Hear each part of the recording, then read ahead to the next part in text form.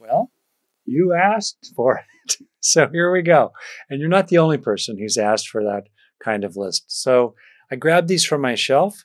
They were handy. Not to overwhelm you, I'm going to give you kind of a quick summary of these books and take a few moments to do this because this is a little overdue.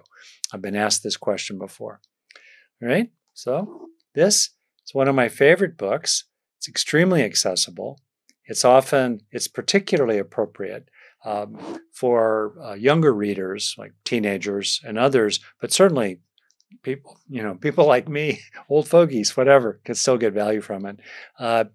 Jamal Yogis, a beautiful writer, and as a teenager, I think about 16, he stole his mom's credit card and bought a one-way ticket to Hawaii.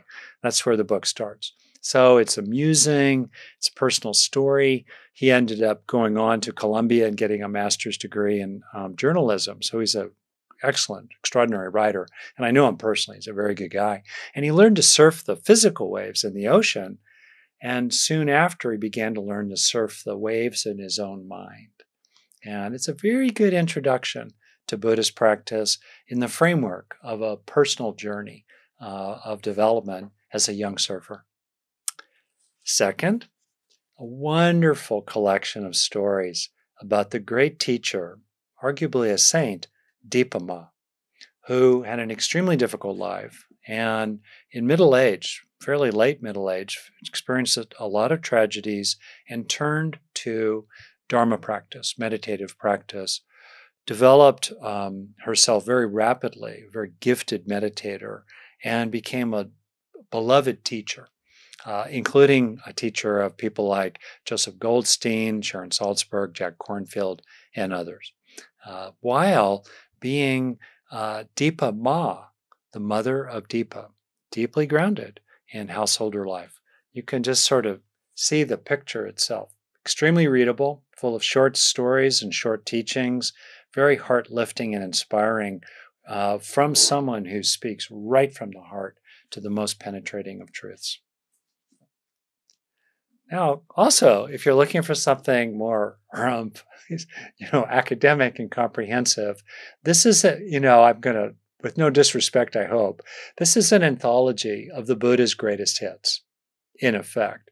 This is a comprehensive summary of the earliest surviving written record of the teachings of the Buddha in the Pali canon, pulled together with translations from Bhikkhu Bodhi.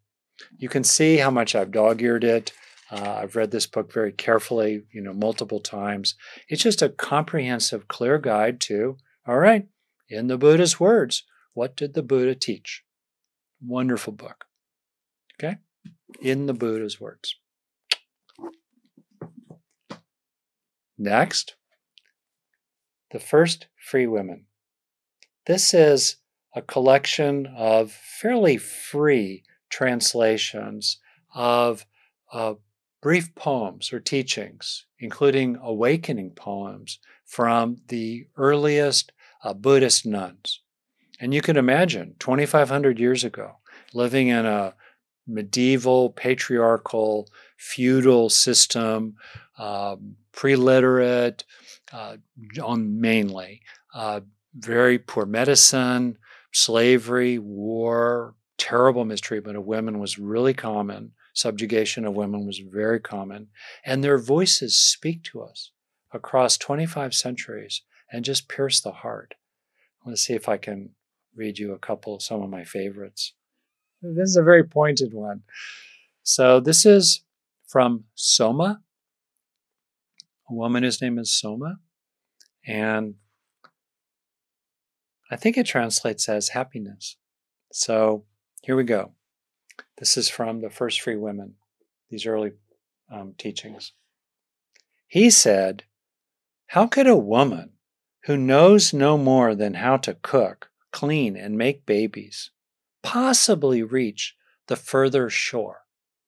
As a metaphor for enlightenment. "On the way to which so many good men have drowned or turned back."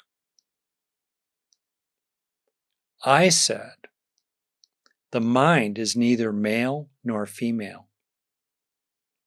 When directed towards the arising and passing away of all things, it easily penetrates this massive darkness. A beautiful summary of fundamental Buddhist teaching. Then she continues, be serious. What's a few inches of meat compared to the immeasurable reaches of the liberated mind?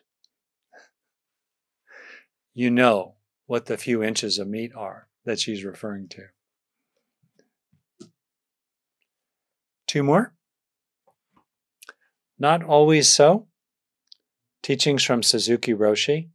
This is a lovely companion to his classic Zen Mind, Beginner's Mind, which I would say has a lot of teachings in it that are a little more abstruse, a little more abstract, and not always so. These are very brief, 2-3 pages, pungent, pointed, wonderful. You can see how bookmarked it is as well.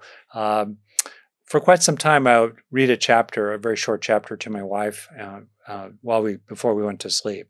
And I read it to myself while I was reading it to her. It was a very lovely thing to do at night before going to bed.